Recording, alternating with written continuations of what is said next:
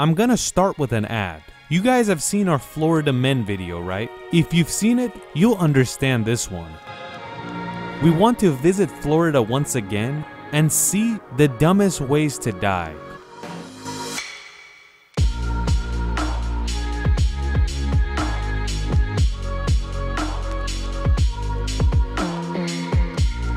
To start off, we're gonna go to 1993 when a Florida man was driving on the highway. Something happens and our guy hits a tree and falls out the front window and dies. Experts come to investigate to see what happened, and they realized he was reading the newspaper while he crashed. We have to know that it was 1993, so there was no smartphones behind the wheel. And because of this, Florida decided to pass a law to not read the newspaper while driving. Vera Lawrence was a woman that lived in Florida, and she was not stoked about the size of her body parts, and that is why she decides to have plastic surgery. She didn't have much money, so she was looking for a cheaper route. She eventually finds a guy that would do it for cheap.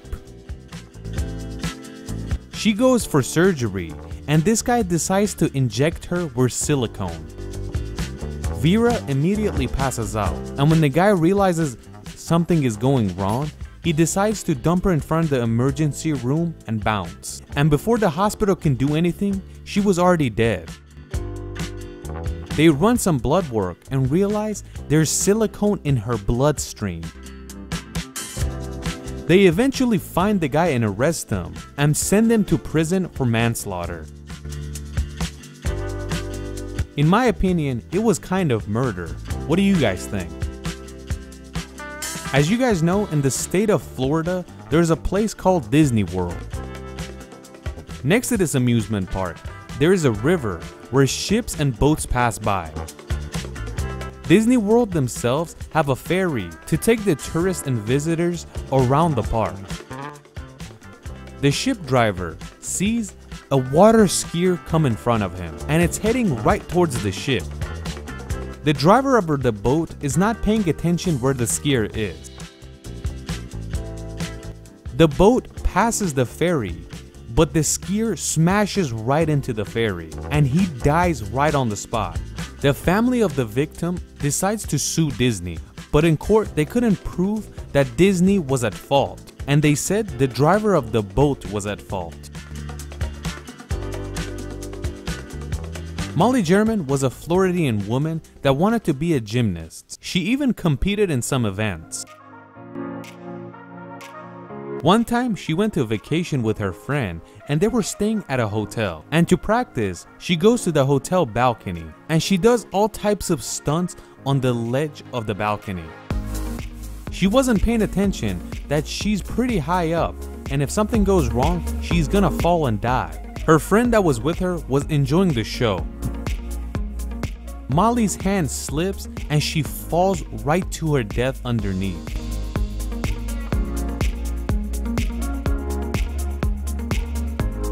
There's a parking structure in Florida that had a manager.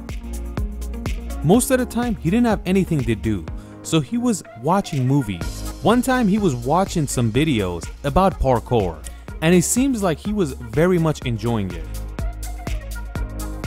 He was enjoying it so much that he told himself, hey, I can do that as well, it looks pretty easy. The parking structure stairway was there as well. One of those old school ones that has a large void that goes 5 stories down. And if you fall all the way down. As he was doing quote unquote parkouring, he slips on the stairs and falls right in the void in the middle.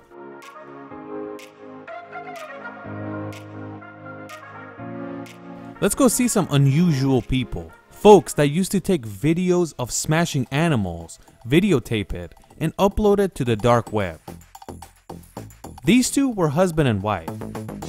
Stephanie, which is the wife, gives her husband an idea to put the car tire on her husband's head, videotape it, and act like you got ran over by a car.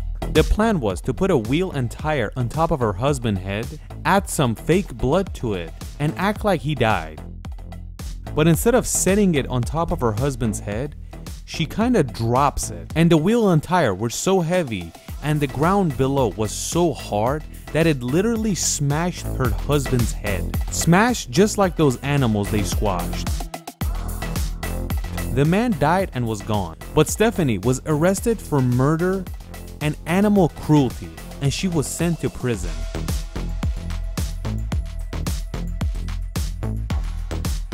On Fort Myers River, Florida, there's one of these bridges, and they're called movable bridges, and they're meant to move out of the way for the ships to pass by. In the year 2008, David Petroso was riding his motorcycle, and he gets to this bridge. When he gets to the bridge, he realizes that it's up and it's coming down slowly. He says to himself, "Why should I wait? I should just drive there, and when I'm up there, it's probably gonna meet the other side." He goes up at high speed. Well, when he gets up there, he realizes it's not even close, and he ends up hitting his head to the other side of the folded bridge. Another weird law in Florida is that you don't have to wear a helmet while you're riding a motorcycle. And this gentleman didn't have a helmet either. They believe if he had a helmet, he would have survived. In the year 2006, Gary was fishing, but he didn't follow the fishing laws, and he wanted to kill a giant fish by the name of the Goliath grouper. And these guys are found in the Atlantic Ocean, and it's good to know you're not allowed to kill them. This guy decides to use a spear gun and shoot the grouper with it. And the spear guns have a rope on them, and some people tie the gun to their arm so it doesn't slip from them. This guy was doing a bunch of illegal things. First of all, you're not supposed to kill the Goliath grouper. And second of all, you're not supposed to use a spear gun because you could kill yourself. If you don't damage it properly, the fish has the strength to swim away. And if they feel threatened, they will swim away very fast. And Gary was strapped to the fish while he was swimming away. And the fish doesn't give a chance to Gary to cut off the rope and just swims down in the water and basically drowns him. Few days later, the Goliath grouper, Gary, and the spear gun all together swim to shore. But not really, it was their dead body that came out.